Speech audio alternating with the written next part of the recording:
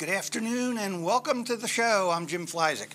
During today's show, we will discuss critical issues facing government industry leaders in securing cyberspace and securing government agencies. With me on the show today are David Ambrose, the Chief Security Officer, Chief Privacy Officer, Bureau of the Fiscal Service, Department of the Treasury, Dr. Ron Ross, Fellow Information Assurance and Risk Management at NIST, Mark Seward, a Senior Director at Splunk Incorporated, Ken Kartsen, Vice President Federal at McAfee, and Al Kinney, Director of Cybersecurity Solutions Group, U.S. Public Sector, HP Enterprise Services. Let's get into the topics and talk a little bit about cybersecurity and other security-related matters. Let's start with Dr. Ron Ross over at NIST.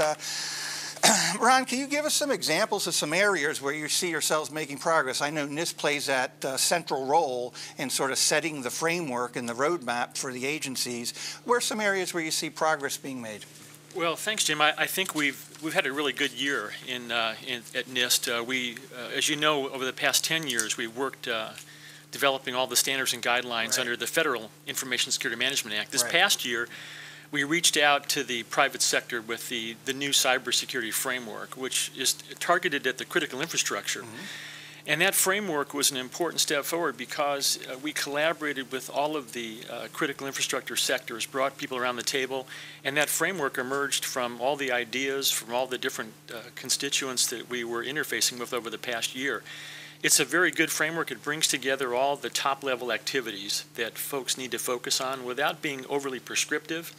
And, you know, most of our critical infrastructure in this country, 90%, is owned and operated by the private sector. So that's been a great step forward to try to bring this to the national front, because these cyber problems we experience are not just federal. They go deep into our critical infrastructure. They affect our economic security, our national security. So that's been a very large step forward, and we're just glad we could do it in a collaborative way. Yeah, tremendous. I know we've had discussion before, the dependencies the federal government has and how many dependencies you have. I know back in my Treasury days, we actually looked at that question of, you know, even if we do what we need to do, we're relying on supply chains, we're relying on outside, and so you really, I think this is a great idea to broaden this whole discussion. Mark Seward over Splunk, can you tell us a little bit about some areas where you see progress being made? I will tell you, I hear Splunk everywhere I go these days. You guys obviously have made some dents into the security world. We think we're starting to, and I have to echo some of what Ron said about the cybersecurity framework. I'm doing a lot of work with the U.S. Chamber of Commerce to raise awareness, especially at the small business level, about cybersecurity, as well as the framework itself, believe it or not, getting small businesses and large ones too excited about tackling the framework, understanding their risks, understanding that even though they may be a small business, they may have key intellectual property, or they may have credit card information that's just as valuable to a small business as a large one. The other area that we're seeing a lot of activity in is the continuous diagnostics and mitigation activity that the Department of Homeland Security and OMB together are pushing all of the agencies, all the civilian agencies, and everybody across the board to try to make sure that they know what they have, understand what their users are doing, and then build in cybersecurity into the applications, custom applications that they may have on board. Right. Terrific. See, look at collaboration already. Ron was talking about reaching out to the private sector. You're talking about how you're working with small businesses in the private sector in the umbrella of that framework. So all sounding good right out of the box here. Ken Kartsen, I guess McAfee, you know, is synonymous over the years with being a major player in the security space. Give us some ideas of some areas where you see progress being made over this past year. Yeah, I believe the largest pieces of progress are really around, you know, starting to understand the full scope of the totality of infrastructure that requires protection. When you talk about the integration that exists between different architectures and having reference architectures to go by, you know, we're really starting to finally understand that the conglomerate of devices that exist today is so much broader than we ever thought before. And when you think about the Internet of Things and how everything has an IP address ranging from a refrigerator to a microwave oven to your car to everything you utilize on a day-to-day basis, your phones, your tablets, then you have all these real-time operating systems and SCADA type devices that are legacy. And how do you kind of bring all this together? Because they're all communicating. I mean, even your home thermostat with your electrical monitoring device and how much electricity you use. So how do you bring this all together and be able to provide complete security and platforms that enable you to protect all of these different types of devices and bring that data all back together and actually make some sense of it and utilize it for a protection scenario? Yeah, the complexities just continue to grow, and just when you think you're getting an idea what the complexity is out there, there'll be new technologies you'll jump in there that throw a whole new set of issues into the equation. It's, in a way, it's exciting. In a way, it's a challenge to stay in front of the issues. Al Kinney, how about over at HP Enterprise Services? What are some of the areas where you see progress being made in the security space? Good morning, Jim. From HP's perspective, this has been the year of integration. I think, as our other panelists have mentioned, we see integration across frameworks, integration in legislation, and at HP we see integration from the home office all the way out through our customers. We've integrated our cyber defense center in our headquarters. And what it does for us is it protects all of the HP networks. Right. It uses HP products and best-of-breed products where we don't have one. In this case, we've integrated things with processes, procedures, technology.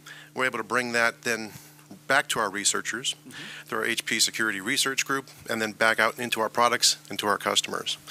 In addition to that, of course, we do have the continuous diagnostics and mitigation program that we've integrated within our labs so that we can prove out technologies, make it modular, and make it available to our customers. Yeah, sounds great. It sounds like what you're doing there is first, using it internal to show what we can do, and then taking lessons learned out to the customers. Sounds great. David Ambrose over at the new Fiscal Bureau service, which was I kind of think is a cool story just to begin with, the fact that Bureau of Public Debt and Financial Management Service were able to integrate and become one so smoothly. It worked out very well. Congratulations to everybody involved in that. Now you've got the security of that. That's a relatively large enterprise, but tell us where you see some progress being made in that particular entity. Thanks for having me on the show, Jim. Sure. Thank you. So as you know, the administration has identified that the cybersecurity threat is one of the most serious national security, public safety, and economic challenges we face as a nation. We've succeeded in supporting the administration's cross-agency priority goal for cybersecurity. Specifically, we focused on and been able to account for what data and information is entering and exiting our networks, what components are on our networks, the inventory, keeping track of when security status changes, and as important, who's on our systems. So we've implemented DHS's Trusted Internet Connections, and this improves our security posture and incident response capabilities by consolidating our external access points, and enhances our monitoring and situational awareness with U.S. CERT and our own internal security operations centers. In order to be a TIC access provider, you have to meet complex architecture requirements and physical security requirements, and we've met that for Treasury. We've made significant progress in our situational awareness for continuous monitoring, as envisioned by DHS, OMB, and NIST. This includes our ability to account for our hardware and software assets, our vulnerabilities that exist, and security configuration baseline changes. The vision of DHS's continuous monitoring program includes being able to answer the question, is the right information getting to the right decision makers in a timely manner? Right. So we've made progress there. Lastly, we've made progress with our HSPD-12 initiative to support the PIV subcomponent. Sure. And we've integrated both the PIV and for logical and physical access.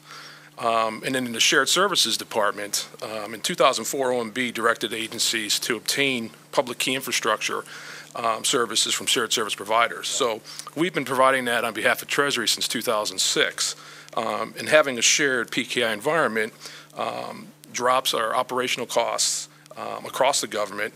And these savings are realized through a shared development environment, shared services, directory services, and shared cryptographic, it's hard to say, hardware. So our current customer base is significant and across the federal PIV environment. Yeah, cool. So you brought up the HSPD-12 PIV and all, and it's just about any topic we have on the radio show, someone brings up the identity management or identity authentication issue. It's so important to just about everything we do. Let's talk a little bit about a specific program, if someone could cite. We got some progress being made in the general. Ken Kartsen over McAfee, can you point to a specific program that you would highlight as one that you think is showing real progress in addressing the security issues? Yeah, absolutely. I mean, I think there's two ways, I personally look at it. One from the federal perspective of what's being implemented and also what we're doing at McAfee. When you look at the federal government, and it's been mentioned, continuous diagnostics and mitigation, CDM, this is an incredible program that has gotten off the ground that puts an amazing amount of presence as far as the ability to secure devices and to monitor them on a real-time basis. And the overall mechanisms that the government is using to do it is really based on the architectures that they've already implemented. Right. If you think about, when we always talk about this in security, from the ground up. When you build something, do it from the ground up with security. And we're trying to overlay security on infrastructure that already exists today. And for the first time, I'm really seeing a lot of success around that, where you're seeing companies bring together multiple technologies and capabilities and being able to integrate that into an infrastructure and architecture that already exists. Right. So they've made amazing progress, and you've started to see task orders released on a regular basis from DHS. Right. From a McAfee perspective, one of the things we've been big proponents of is trying to integrate our own architecture. For years we've had this API type of model where we can leverage investments that our customers have already made in order to have a complete platform. We're moving in more of a broader direction on that, where we're able to implement what we call kind of our plumbing and the way we communicate with all of our devices, and opening that up to other devices from other companies and partners so that our customers can leverage that investment that they've already had or already made in their environment, and using open schemas like Stix and Taxi to enable communication to exist between our own solutions and solutions that our customers are already using. Yeah, terrific. Well said. A lot of good stuff there. Dave Ambrose, you have a specific program you would point to you think's pretty cool in terms of making progress to address these issues? Absolutely. Not from a technology standpoint, more so from a process. We've implemented a risk-based approach to our information system continuous monitoring program. And NIST defines ISCM as maintaining ongoing awareness of information security, vulnerabilities, and threats to support our organizational risk management decisions. Our approach involves identifying the organizational risk associated with the system changes and identified vulnerabilities, and implementing a risk-based ISCM strategy to ensure that our efforts are focused in the right areas and the right controls for the organization. This represents a change in the traditional 3-year ATO cycle. Basically, we're looking at, again, the organizational risk along with perhaps a systems FIPS 199 rating, coupling that and assigning an organizational risk for prioritizing across the organization. So that's a good program. And again, it leads to the benefit of focusing our resources in the right areas, and so that the decision leaders of the organization can have information in front of them that for risk-based decisions that feeds into our enterprise management. I like that approach too. I used to always argue in risk management, we don't just make an inventory of everything we have and start doing risk management of every one of them. Let's do an inventory of what we have, but then let's look at where we're most likely to have the biggest risks and start there, and then work it. Ron, an awful lot of plugs for NIST here get around the table. You're doing something right out there, because you've got people talking about how they're following your guidance. You mentioned the framework expanding to the private sector. Are there other specific programs you'd point to, you think, that are really doing well, making progress? Well, there's a brand new one that we just started about 3 or 4 months ago. It has to do with the other side of the security problem. We talked about continuous diagnostics and mitigation. That really, I talk about the problem of cyber as an above the waterline discussion and a below the waterline. So in the CDM program, when we're talking about managing assets, patching our systems as fast as we can, configuring our components, that's all stuff that happens above the waterline. But a lot of the real problems that we have in cyber are below the waterline. This gets to the quality and the development of hardware, software, firmware, and systems. So we have a new publication that is just on the street now in draft. It's the special publication 800-160. And it's a systems security engineering guideline. So what we're trying to do there is get to the build it right part of the problem. The strategy, build it right, then continuously monitor. Those two things taken together are going to really help us button down the infrastructure, build it right to begin with, make sure that we deploy the most trustworthy systems we possibly can. It's going to make continuous monitoring a whole lot more effective. So this publication talks about what are the best practices in developing more trustworthy, more highly assured software? Yeah. And I equate it to building a bridge or flying an airplane. We have physics involved in bridge building and engineering involved in airplane development, and we trust those things implicitly. Right. We need to bring that same type of thing into our cybersecurity business. I agree. I think that's great points. I did have the opportunity to teach cybersecurity at the graduate level on weekend for 17 years, so I do.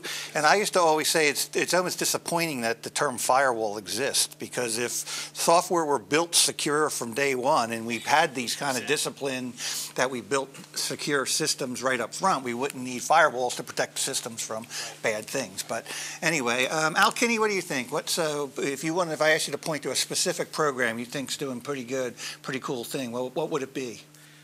If I had to point to one specific program, I'd go straight back to that DHS Continuous Diagnostics and Mitigation Program, because what they've done is they've really made a commitment to trustworthiness in our systems. And there's money there. Well, that's important as well. And when you can put commitment there, both in terms of the spirit of commitment and financing and the money, then it becomes something that's really actionable. And what they've done is been able to pull together an understanding of the network, build that foundation from a configuration and security perspective. And upon that foundation, there are so many more things that we can do with a network that we can trust. You layer on top of that identity management activities, and now you have full command and control ability. Sure. Within the government, you'll be able to make choices about critical paths, send information the way it needs to go instead of the way it just happens to go. And you'll be able to really recover in a way that is thoughtful after you have an incident. And I think that's one of the most critical pieces that's coming out of the CDM program. Yeah, I think, it's hard to not look at that program right away, because everyone knows about it, and it's in terms of bubbling up and becoming a priority, it probably has done so more so than a lot of other cybersecurity related issues we've seen. Mark Seward, what do you think? If I asked you to point at a specific program where you think progress has really been made, and perhaps your customers have really, reached out and been able to address a lot of issues that they weren't addressing in the past? I think that a lot of our customers have sort of awakened to the value of the data that they've got, and the need for really taking a look at it and applying analytics to it. Not to enter a huge echo chamber about CDM, continuous diagnostics and mitigation, but one of the side effects from that really has been the fact that you really have to understand application management, you have to understand your IT operations activities, and you have to understand your security activities, and all of that has to bubble up to risk. And whether anybody likes it or not, what's really happening is there is, and I probably shouldn't even say this because people, if they're aware of it, maybe they'll stop doing it, but there needs to be, the wall needs to be broken down between IT operations and security. And those silos have existed for a very long time. And if you read between the lines on the requirements for CDM, you'll find that there has to be a meld of those two organizations. And that the two stories that need to come together, Jim, for example, my computer's acting funny or strange. Right. That's the typical security operations or IT operations story that you'd get from a user. Right. And then the other side of that is the security-centric story, where you've got the security person actually monitoring their sensors and their IPS, their AV, all of those kinds of things that they have deployed. And those two stories are starting to merge, and all of the data around that is now being looked at as a pool of information where you can actually run statistical analysis and analytics on that to find out what's normal and what's not. Yeah, right. Yeah, excellent. Great points there. And I think what you're saying there about the disciplines coming together, I guess Dave Ambrose agrees with that, since he's one of the security officers where they have actually looked to put those disciplines together. And I think that trend likely will continue. I think very good points. We talked about progress. We talked about some specific programs. I also want to talk about lessons learned, what we're learning as we work our way through all this. But before we do that, we need to take a short break. You're listening to the Federal Executive Forum on Federal News Radio, 1500 AM. Welcome back to the Federal Executive Forum on Federal News Radio, 1500 AM. I'm Jim Flyzik here with David Ambrose from the Bureau of the Fiscal Service, Dr. Ron Ross from NIST, Mark Seward from Splunk, Ken Kartsen from McAfee, and Al Kinney from HP Enterprise Services. We're talking security, cybersecurity in particular. as well as other aspects around cybersecurity. Well, we talked about some progress. We talked about some specific programs. Let's talk about lessons learned. We like to talk about when we have panelists with great expertise in this area of sharing some of your lessons learned, which may help others that are addressing the same kind of issues. Let's start with Dave Ambrose over at Fiscal Service. Dave, what are some lessons you've learned going through this process that you might want to pass on? Thank you, Jim. Cybersecurity is a team effort that is not unique to any one organization. We all have a common cause to minimize threats and risks impacting our organization's ability to meet its mission. We've made significant progress with sharing information across the government so that if one agency is attacked, there's an opportunity for other agencies to learn about it and implement mitigation before it becomes a potential target to them. This can be accomplished at relatively low cost, but the benefits are substantial. This is an area we can continue to improve upon. I was pleased to recently read the proposed legislation on Cybersecurity Information Sharing Act of 2014. Data security is certainly an information security problem, but it's also a business area and organizational problem. In order for cybersecurity policies, controls, et cetera, to be effective, all areas of the organization must understand them and be in complete buy-in. After all, we are protecting the entire organization's data. You can have the best defense in-depth technologies and processes implemented, but all it takes is one employee to click on a bad email, and we know what can happen there. Right. So we need to ensure individuals making critical decisions are well informed of the cybersecurity risks that exist and how they apply to their aspects of the organization. This sometimes can take a cultural change. Senior level buy-in coupled with a solid security awareness and training program are definitely steps in the right direction. And lastly, this touches on Dr. Ross's example of we need to get better at building security into all phases of the SDLC. Right. Traditionally we address the development and maintenance phases, but we need to get better at the define, design, and the other phases of the SDLC. An old cliche of pay me now or pay me later definitely applies here.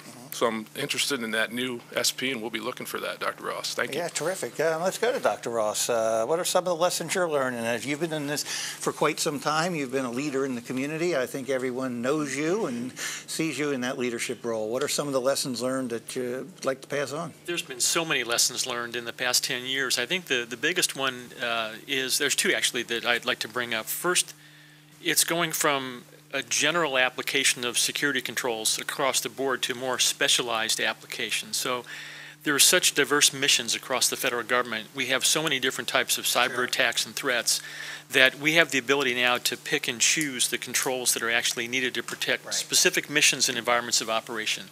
That specialization really didn't exist a decade ago. Right.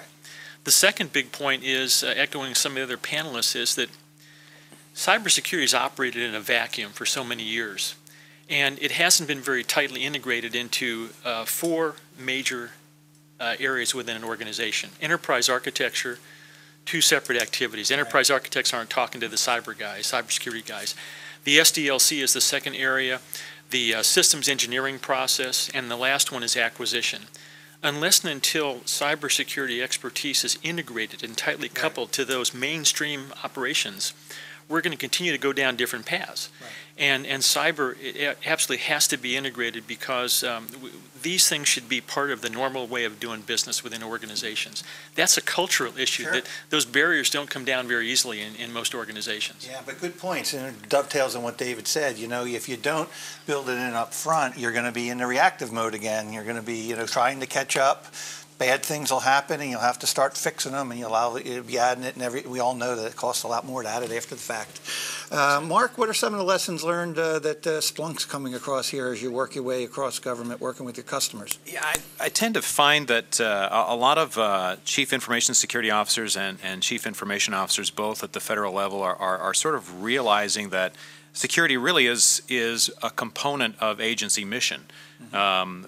Resilience of applications, making sure that they're secure, all of that is part of a much broader picture.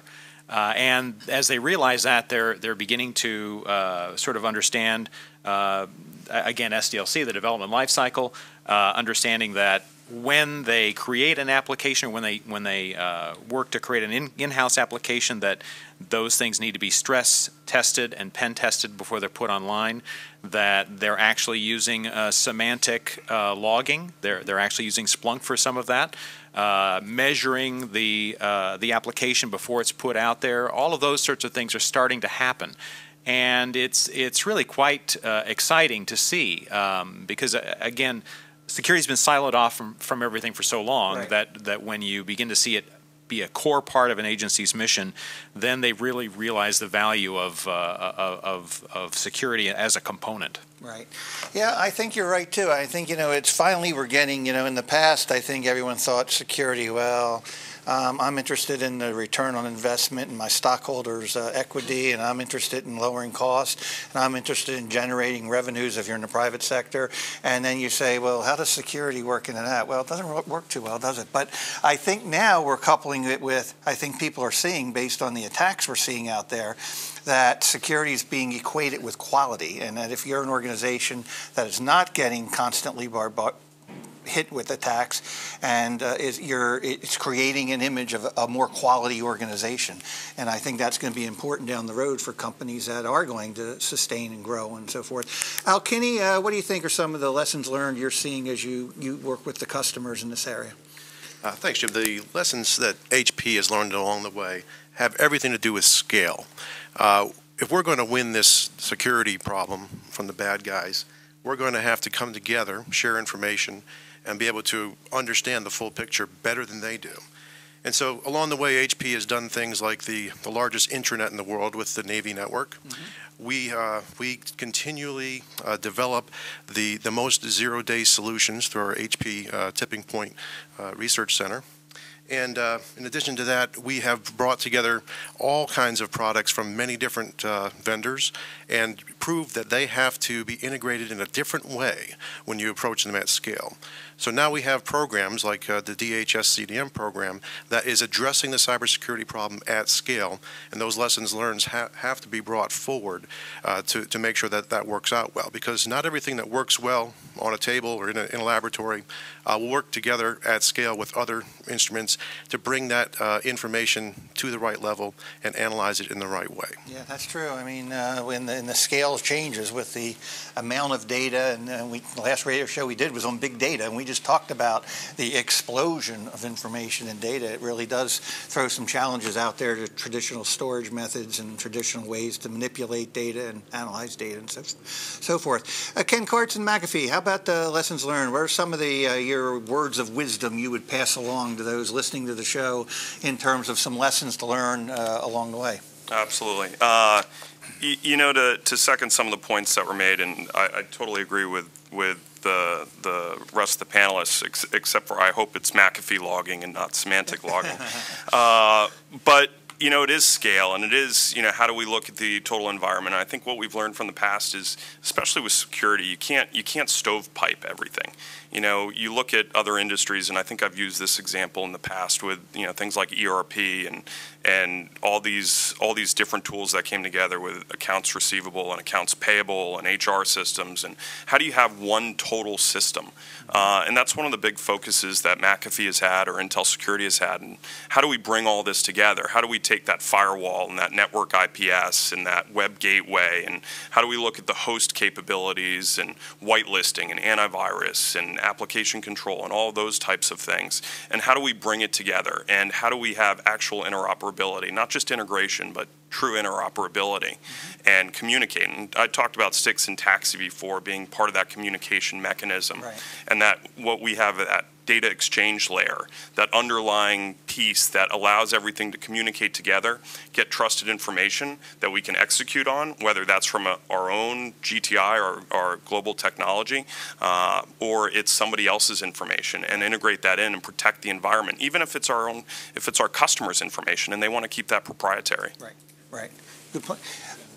You have a comment, Mark? Yeah, by the way, that's semantic. Yeah, I heard it was semantic. Was it still sounds the same. Semantic logic. Yeah, it was semantics, Yeah. SEMANTICS, as opposed to the company name. But Exactly. anyway, it was good dialogue.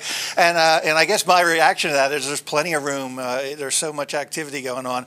I'm sure there's room for all the products out there. But the good news about having the competitive environment, it keeps everyone challenged. It gets creativity, it gets innovation, and it challenges all of you to get out there in front of each other, in front of the issues. And I think that's healthy for the community. I think the next pivot we're going to see actually is leveraging the CDM program for insider threat, and I think that's probably this. Sure. We're talking to a lot of folks out there, and that's going to be this fall's hot topic. Yeah, well, insider threat's a big deal for, number one, insider threat being insider bad guys, and then the other thing that I think David brought out is you still have some education and awareness with sort of the accidental criminal, that, who I would define as, you know, you hear that still over 80% of the malware gets into systems by clicking on attachments to email that you shouldn't be clicking on. So, I mean, I view that as sort of like the accidental criminal. They don't know they're doing something wrong, but they create a major problem. Let's talk a little bit about priorities. We talked about some of the lessons and challenges. Ron, what's on your front burner for this year? What are your priorities for the next say 12 months? Well, the top priority for us right now is to continue the development of the 800-160 publication. That's the build it right part of the problem. To complement the CDM program and the things that are going on. This is almost a two-front attack on the adversaries that are doing us a lot of damage, where the first wave is coming with the CDM program, managing those assets above the line. Right. But when you start talking about things like the Heartbleed vulnerability, Right. or the one that was talked about at the Black Hat conference a week or so ago, the USB, the bad USB, where now the firmware is being compromised on these USB devices. These are difficult issues that have to be looked at below the waterline, and that's why the 800-160, and it's not just that life cycle. We're basing it on an international standard, IEEE standard 15288. It's any life cycle process that can bring discipline and structure to building better quality software, hardware, firmware, and applications. That is an essential component because some of the programs like CDM and things that are looking above the waterline, some of these things are off the radar. You know, 2/3 of the vulnerabilities that the Defense Science Board talked about a year ago, where we have known vulnerabilities, we have unknown vulnerabilities, and then we have the vulnerabilities the adversary creates within your infrastructure, 2/3 of those are off our radar. And those can only be addressed by good architecture and good engineering. So I think one of our biggest challenges is getting the C-suite executives not only focused on the above the waterline, which is things we can see, Sure. but how do we get them engaged in below the waterline discussions? That's where you have to invest, and that's where industry coming together with government and academia, because that's where we get our engineers and our scientists and our mathematicians that understand how to do the below the waterline stuff. Terrific. And that's I love this analogy. It's above the waterline, below the waterline. So I love doing this show. Someone comes up with something like really cool that sticks, and then I get to use it all over the place, and people think I'm really smart. You know, say, "Wow, that was pretty. How'd you think that out?" Well, thanks to Dr. Ross. David, what's important for you? What's on your list of priorities for the year? So our priorities for the Bureau are focusing on two key areas this year. We've talked about this, ensuring the cybersecurity awareness throughout the organization, and then measuring our current capabilities and identifying improvements to strengthen our security posture. So specifically, we're looking at strengthening our internal IT controls, enhancing our security awareness training program, ensure our cybersecurity professionals are receiving the right training, necessary training, give some more guidance to our employees on the policies for safeguarding our sensitive information, looking to integrate our cyber risks with our enterprise risk management program, enhancing our vulnerability management and incident response programs, looking at implementing reporting metrics so that we can measure the effectiveness of our program.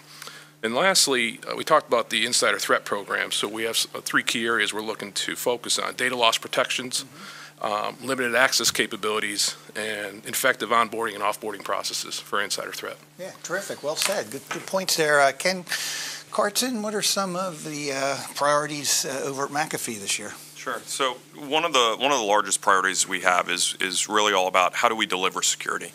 The environment's continuously changing as we see it, and we look at our customers and where they're moving to, and a lot of them are moving to the cloud environments. And I'm amazed that we've gotten this far and we haven't said the word cloud. Yeah, good point. But it's becoming an inherent part of what our customers look to do as far as their outsourcing. And how do we provide security in that type of environment? And you look at the Azures and Amazon Web Services, and we've aggressively started positioning our platforms to be integrated with those types of environments, even VMware and their hybrid cloud environment. So that's most of how we're starting to look at how we enable our security capabilities.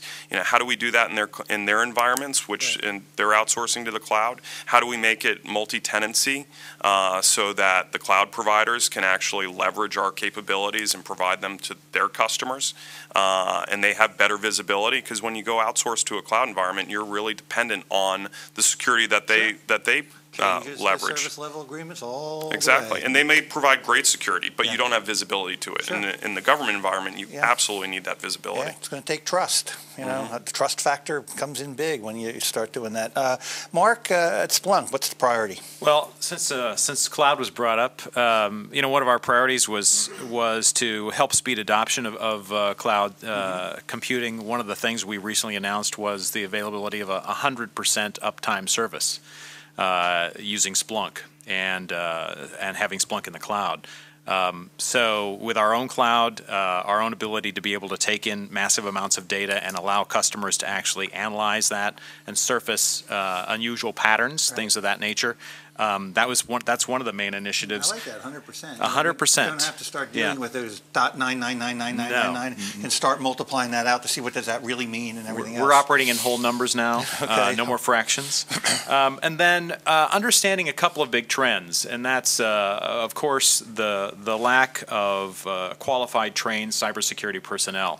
We really want to try to start embracing some of the cultural aspects we see of those individuals that are coming out of training who are, they know Google, they're gamers, and I think that we're going to see whole UI experiences more gamified, if you will, if that's even a word, where you can actually take a look at cybersecurity in an interface that's more familiar to those kinds of kids that are coming out of college. And then make that a lot easier for them to go in and surface unusual behaviors, unusual activities outside of what may be reported by sensors. Yeah, excellent point. Al Kinney, what do you think? Priorities for HP Enterprise services this year? Our priorities this year remain largely what they always have been. We want to bring the whole of HP to our customers and help them with their mission and policy objectives. We need to bring from the above the waterline and below the waterline perspective. We want to bring things like our comprehensive applications threat analysis and fortify services and products together to help build that software right the first time. We want to bring in our ability to do analytics by bringing together tipping point and ArcSight types of information in a way that brings it from the analytical level all the way through the CXO level, if you will, and provide that decision-making capability for our customers. On top of that, our assured identity efforts are going to enable us to start to look at this insider threat more broadly, not only the typical insider threats, but then across the entire enterprise or a few enterprises put together, as in the case of DHS Continuous Diagnostics and Mitigation. Yeah. Terrific. Well said. Some great points coming out here. I want to talk now about some of the hard things, the challenges, the constraints, the things that you still need to overcome to get where you want to go. But before we do that, we need to take a short break. You're listening to the Federal Executive Forum on Federal News Radio, 1500 AM. Welcome back to the Federal Executive Forum on Federal News Radio, 1500 AM. I'm Jim Flyzik here with Dave Ambrose from the Fiscal Service at Treasury, Dr. Ron Ross from NIST, Mark Seward from Splunk, Ken Kartsen from McAfee, and Al Kinney from HP Enterprise Services. We're talking security, cybersecurity in particular, and other aspects of that surround that. We've talked about progress and lessons learned in specific programs. Now let's talk about some of the tough things, the things that you got to accomplish day to day to get where you want to go. Dr. Ross, what's some of the challenges you have that you still need to overcome to get to where you really want to go with your programs? There's no doubt in my mind that the greatest challenge from our perspective is how do we manage and reduce complexity of the IT infrastructure. In an environment where we have the greatest IT industry in the world, they're innovating at an unprecedented pace, and we as consumers, we love the technology, and we continue to buy more of it. We're doing things now that make us more productive, and all of that adds to the complexity. Sure. It's operating systems, it's middleware, it's applications. You can look at the smartphones and the tablets. How do we get our arms around that complexity? Because that's where the adversary lives, in the cracks of the complexity. Yeah. They can find things that... The weakest link. The weakest link. And so it's going to be a challenge because it means that we have to be able to reduce and manage that complexity, sometimes doing with less, and understanding that when we go with a little bit less, we can do it in a more secure manner. Right. This is going to be a balancing act, and that's something that's very hard for a lot of CEOs and Sure. just, all of us as consumers. It's very hard to deal with. It's a big challenge. Yeah, we talked about that. And just when you think you're getting your hands around it, new technologies enter the equation and add more complexity.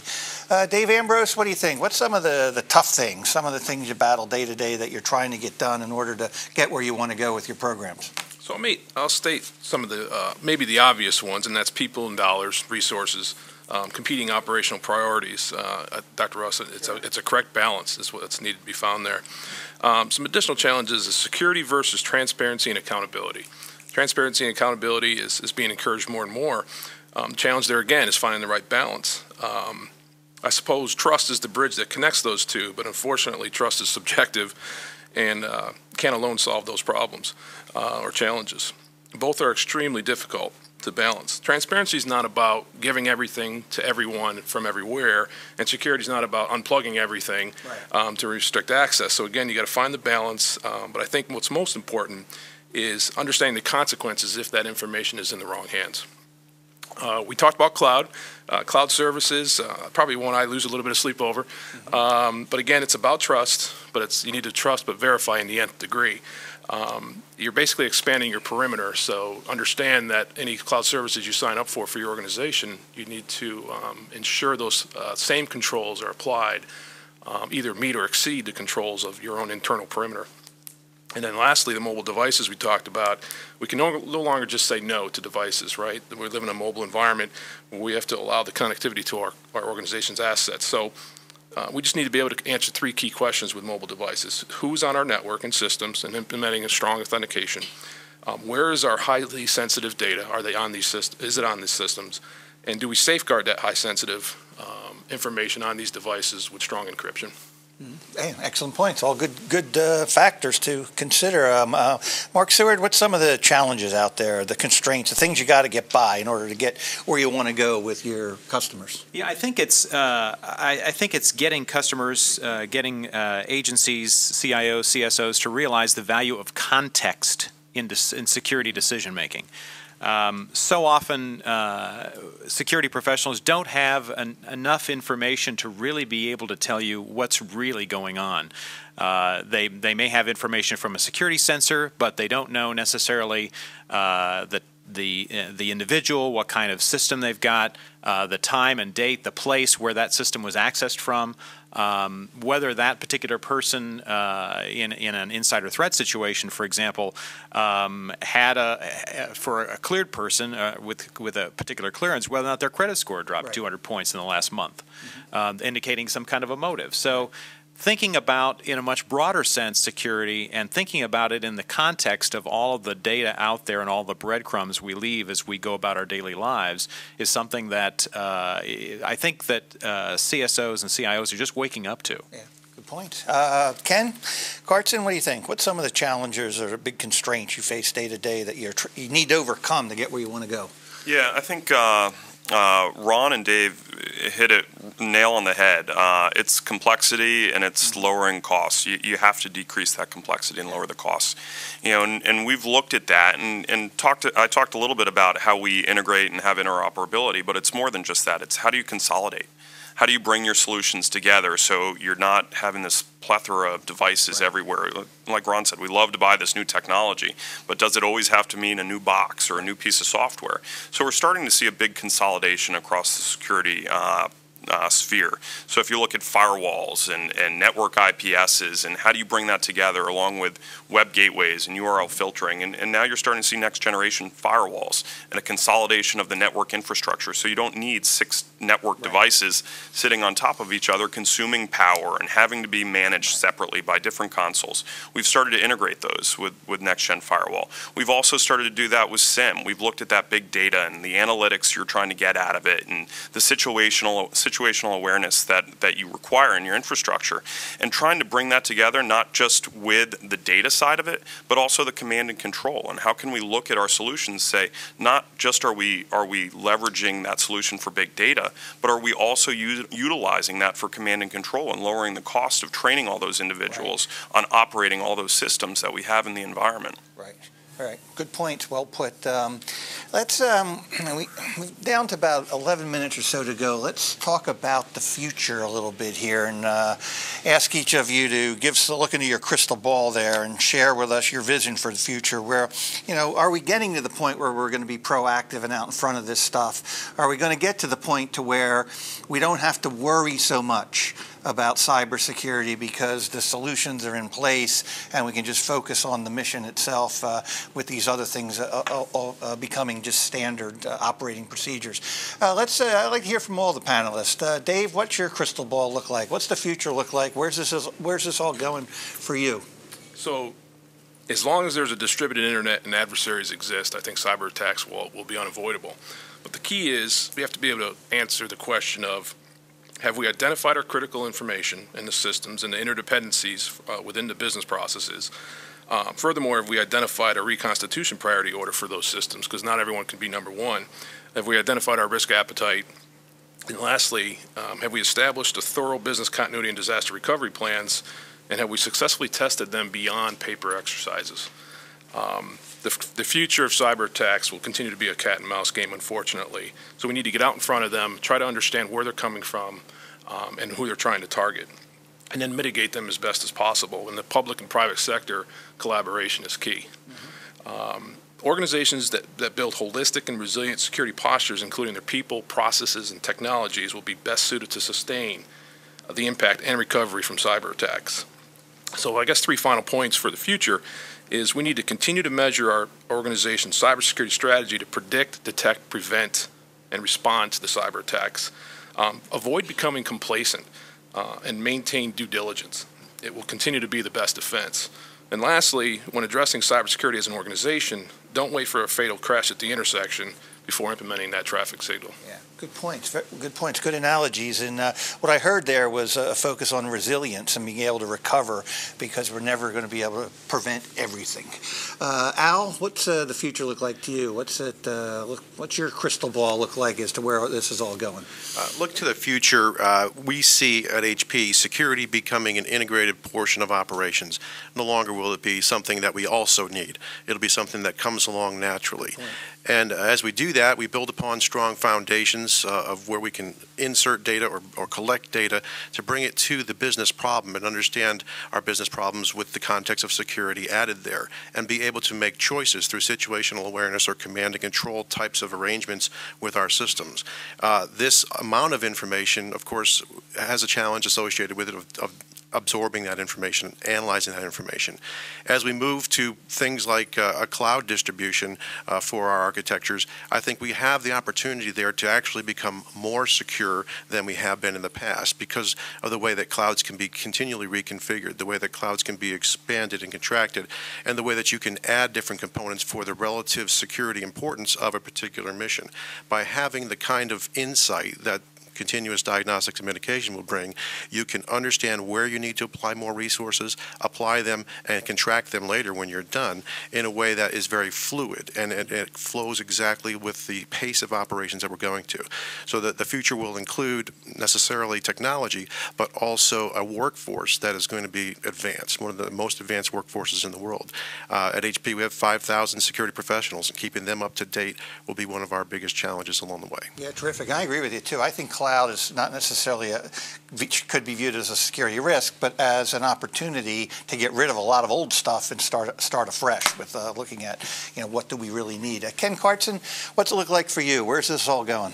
Yeah, to me, I agree. There's always going to be new threats. There's always going to be adversaries who are trying to get into our systems, trying to steal our precious data. And, a lot of what we've done in the environment is all about trust and identity and access management, and we've had some of that compromised over the last year or so with secure ID and tokens and things like that. And we've seen the environment start to change, and I think this is one of the reasons that Intel acquired McAfee and that we have Intel Security is how do we get above that surface layer of the water, and how do we get, in this example, below the operating system and actually integrate with the silicon and the chip. And we look at that identity and access management and the authentication that goes on there, and what we're trying to do is have that at the silicon level, and we see applications communicating with users and using the new types of capabilities like certificate pinning to authenticate who somebody is, or at least authenticate the application, that the communication is valid between whether it's Google or Amazon or the application in the cloud or on the web with that end host. How do we integrate with that at the chip layer to actually know and understand who the access and the identity is and if it should be trusted? Right. So I see it much more going to that layer and that level, getting below the operating system and the other types of the BIOS and things like that, the firmware. Mm-hmm. Excellent. Well said. Good points there. Mark, Seward, what do you see in the future? Where is this going? I think we're going to see a lot more focus on risk, and some of the components of that are going to be supply chain risk. In particular, we're going to start really having more emphasis on where things come from, certifying that all of the in data, that all the parts and all the pieces of that came from where we think they came from.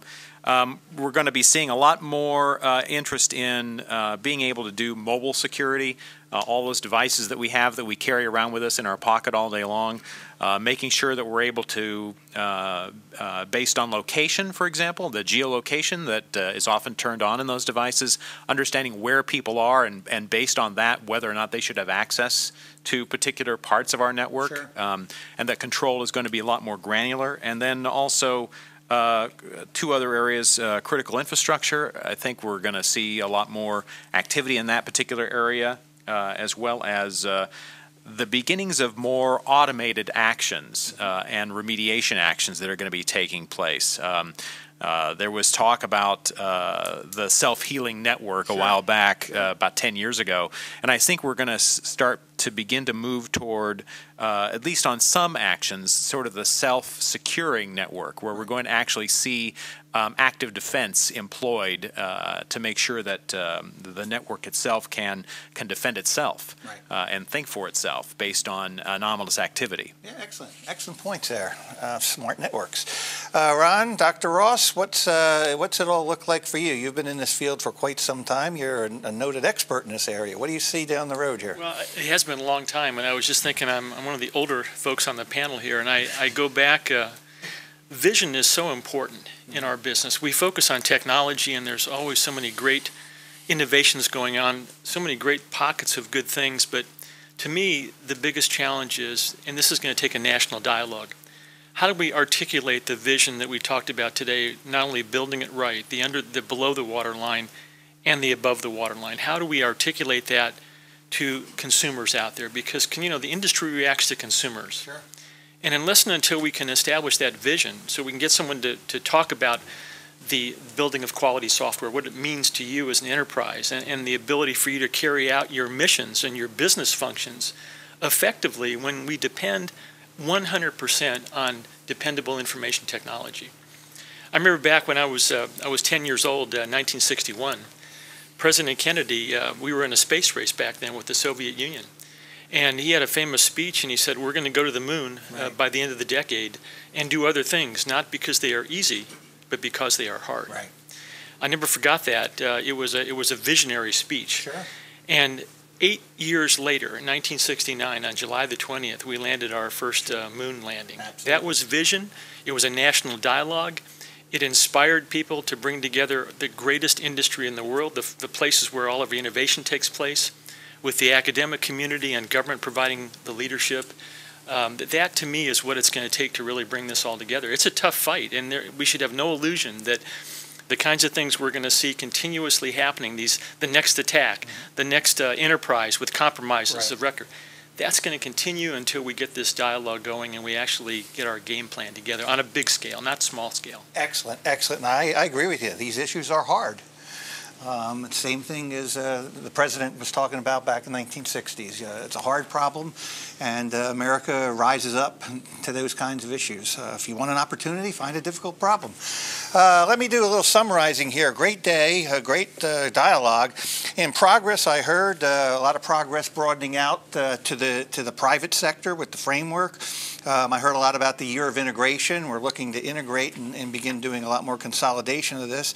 And in progress, just the very fact that IT is a priority, right up to the White House now is progress being made in the awareness area. Specific programs, we heard about CDM. It popped up quite a bit in the conversation as a key thing.